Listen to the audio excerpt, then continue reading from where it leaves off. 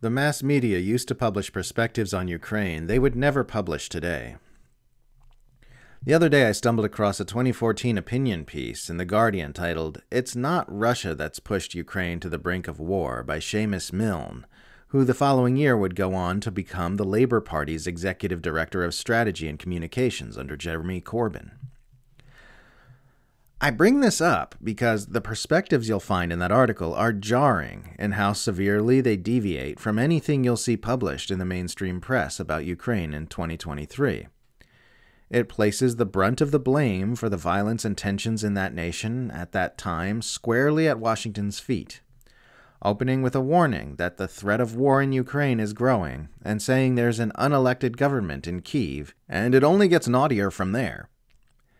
I strongly recommend reading the article in full if you want some perspective in just how dramatically the mass media has clamped down on dissenting ideas about Russia and Ukraine, beginning with the frenzied stoking of Russia hysteria in 2016 and exploding exponentially with the Russian invasion last year.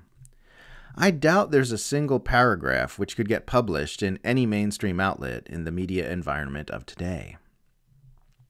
Milne writes about how the Ukrainian president was replaced by a U.S.-selected administration in an entirely unconstitutional takeover, and about the role of the fascistic right on the streets and in the new Ukrainian regime. He says that Crimeans voted overwhelmingly to join Russia, and that you don't hear much about the Ukrainian government's veneration of wartime Nazi collaborators and pogromists, or the arson attacks on the homes and offices of elected communist leaders, or the integration of the extreme right sector into the National Guard, while the anti-Semitism and white supremacism of the government's ultra-nationalists is assiduously played down. He says that after 2 decades of eastward NATO expansion, this crisis was triggered by the West's attempt to pull Ukraine decisively into its orbit and defense structure. Milne says, Putin's absorption of Crimea and support for the rebellion in eastern Ukraine is clearly defensive, and says the U.S. and its allies have been encouraging the military crackdown on protesters after visits from Joe Biden and the CIA Director John Brennan. He correctly predicts that one outcome of the crisis is likely to be a closer alliance between China and Russia, as the U.S. continues its anti-Chinese pivot to Asia. And he presciently warns of the threat of a return of big power conflict as Ukraine moves toward war. To be clear, Milne was not some fringe voice who happened to get picked up for one Guardian op-ed by a strange editorial fluke. He published hundreds of articles in The Guardian over the course of many years, and kept on publishing for a year and a half after his Ukraine piece came out, right up until he went on to work for Corbyn. He was on the left end of the mainstream media, but he was very much part of the mainstream media. This article would, of course, have drawn controversy and criticism at the time. There were many people who were on the opposite side of that debate in 2014, though they would have had a fraction of the numbers of the shrieking conformity enforcers we see on all matters related to Ukraine today. Milne himself says that the bulk of the Western media abandoned any hint of even-handed coverage after the Crimea annexation. So his article would have been an outlier to be sure, but the fact remains that it was published in The Guardian, and that it would never be published there today. Seriously, try to imagine an article like that about what happened in Ukraine in 2014 appearing in a mainstream publication like The Guardian in 2023. Can you imagine the hysterics? The histrionic garment rending from the establishment narrative managers? The social media swarming of Zelenskyite trolls?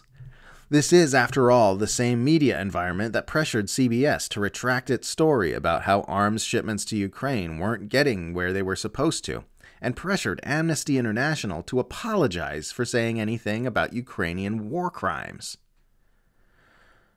Or how about this Guardian article by John Pilger titled, "In Ukraine, the U.S. is dragging us towards war with Russia," subtitled, "Washington's role in Ukraine and its backing for the regime's neo-Nazis has huge implications for the rest of the world," published 2 weeks after Milne's.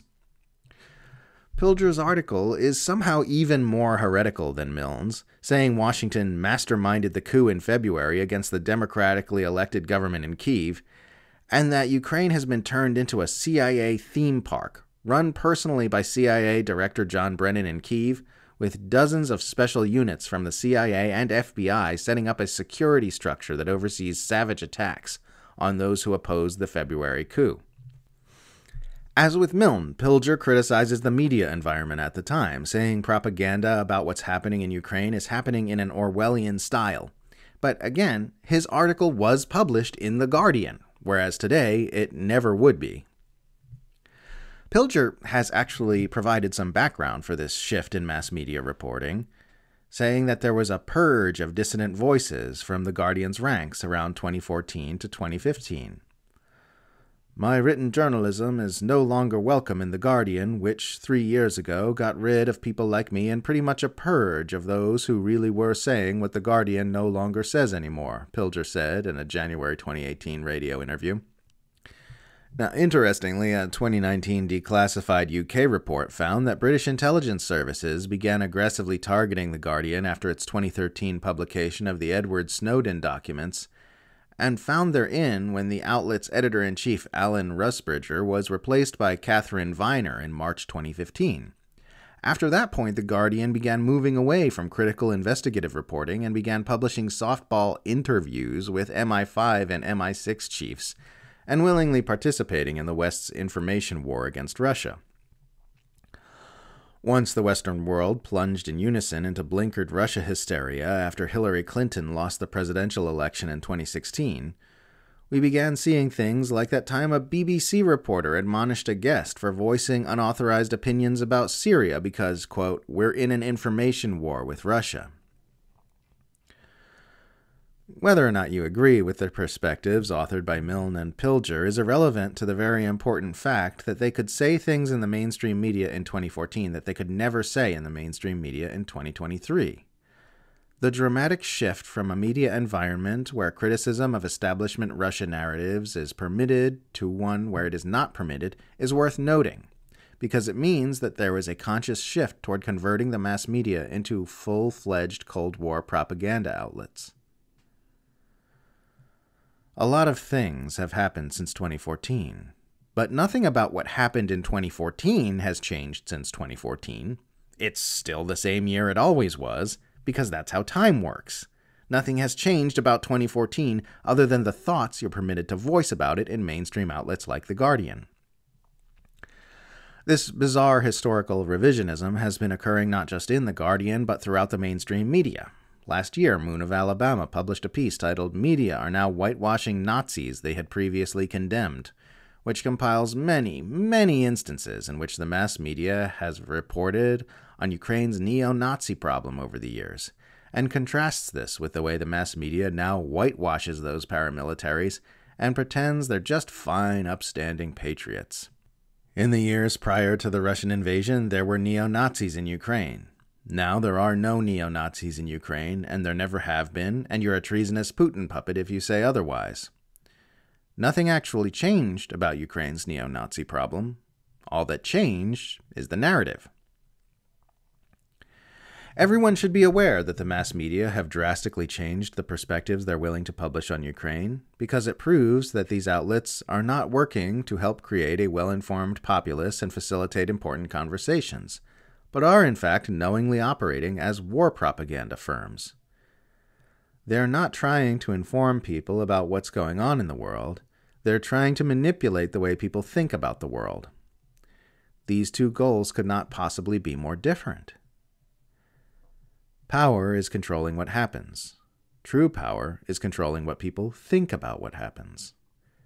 They're rewriting history to influence control over what people think about the present. As old Orwell put it, who controls the past controls the future. Who controls the present controls the past.